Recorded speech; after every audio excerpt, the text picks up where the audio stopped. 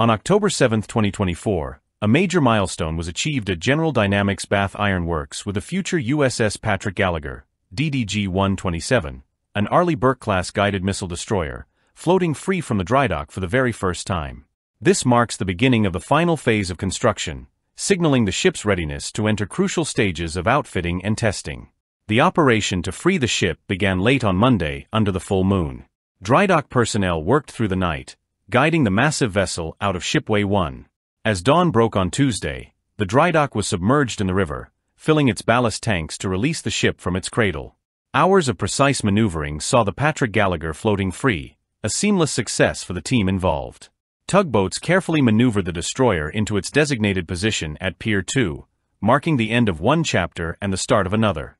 Now berthed at Pier 2, the ship will enter its final phase of construction, which will include the installation of critical systems, extensive trials, and necessary tests before it can join the U.S. Navy fleet.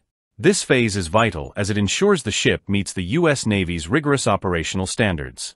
Building a ship like the USS Patrick Gallagher is a complex and highly coordinated process.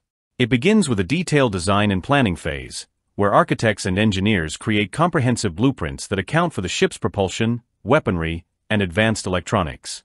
With design finalized, materials are sourced to meet the high demands of naval operations. The ship is then constructed using modular techniques, where separate sections are built, outfitted with systems, and then joined together to form the ship's hull.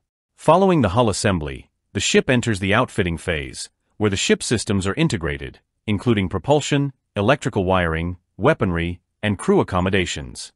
This transformation turns the ship from a shell into a fully operational warship, ready for testing and trials. Now in open water, the USS Patrick Gallagher is set to undergo extensive trials. These tests will ensure the ship is fully operational before being handed over to the U.S. Navy for service. The Arleigh Burke-class destroyers, known for their advanced capabilities, will soon add another formidable vessel to the U.S. Navy's fleet.